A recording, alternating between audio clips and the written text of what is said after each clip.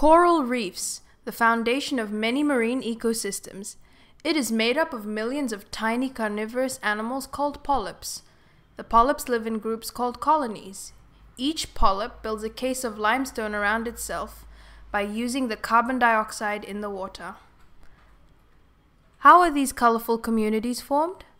When polyp larvae attach to submerged rocks or other hard surfaces along the edges of the islands of continents, hundreds of thousands of them build their exoskeletons close together. This reproduces into a coral. When there is a good amount of food and sunlight, it eventually becomes a coral reef. When the polyps die, their skeletons remain. This provides a foundation for another polyp to build a house on. This cycle is continuous, with new coral building on the older ones. Healthy reefs provide homes for thousands of fish species, as well as seaweeds. There are two types of coral, hard coral and soft coral. Hard corals produce calcium carbonate skeletons for protection, and the polyps live on the outside. Soft coral does not produce a skeleton, but instead are supported by tiny spines. The largest reef in the world is the Great Barrier Reef, located in Australian waters. It is over 2,000 kilometers long and is so large that it can be seen from outer space. Pacific islands such as Fiji also have reefs. Here in Fiji, we have fringing reefs. We decided to explore this beautiful and diverse ecosystem and find out why it is important. There was no better place to go than Leluvia, a small island here in Fiji. It is only about 350,000 square meters in size. Aside from being a popular resort, it hosts its own coral reef that has many different species of coral and fish. We wanted to find out why coral is important here on Leluvia.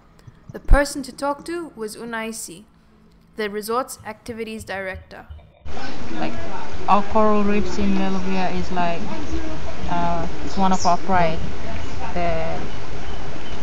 It attracts tourists to come to the island and explore what we have on the island, and then they go out and share the knowledge of what we've been having.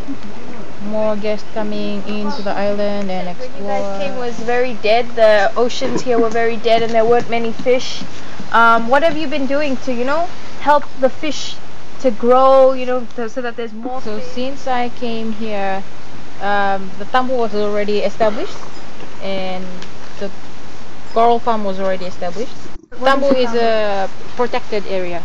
Coral is an important part of Leluvia's wildlife, but is coral important to the whole world? The answer is yes. Even though coral reefs cover less than 1% of the ocean floor, they support an estimated 25% of all marine life, with more than 4,000 species of fish alone.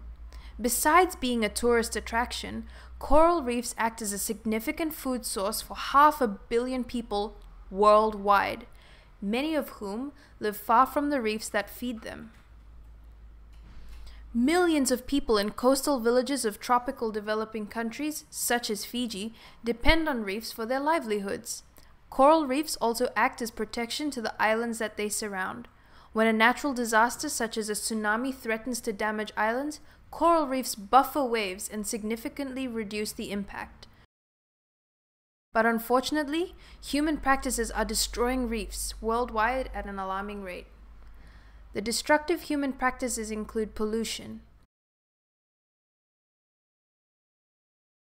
overfishing, land-based runoff such as sewage, and collecting live corals for the aquarium market. These are some of the many ways that people damage reefs all around the world, every day.